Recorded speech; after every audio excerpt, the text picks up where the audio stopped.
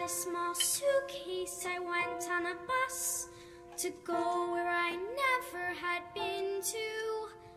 I got to the country, I looked all around. Oh God, what I get myself into. Where are the streets of the city I know? All that I wished was returning. All of this nature all over the place.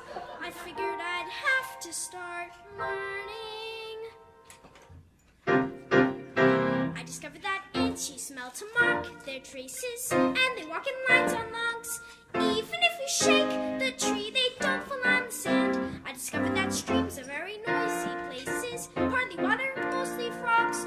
Only if you're quick, like me, you catch one in your hand.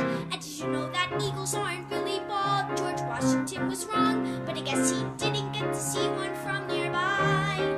They quickly fly. I discovered there's places you can run for miles and never see a wall. And there's much more that I discovered. I discovered a tree that grew once in the woods that's even older than my gram.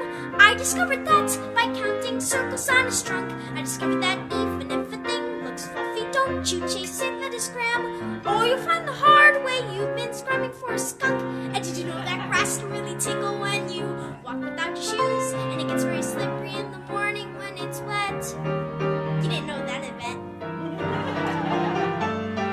And the nighttime is quieter than anything I've never heard before. And there's much more that I discovered. I discovered the sky is endless, and the stars are bright, and I'm a part of all this every night. I discovered that strangers can be warm and friendly, only once they're not that strange.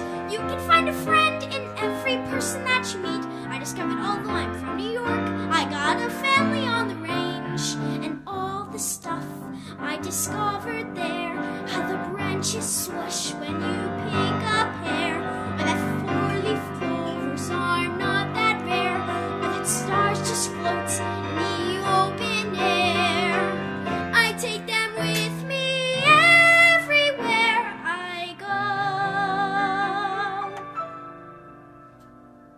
Things I discovered.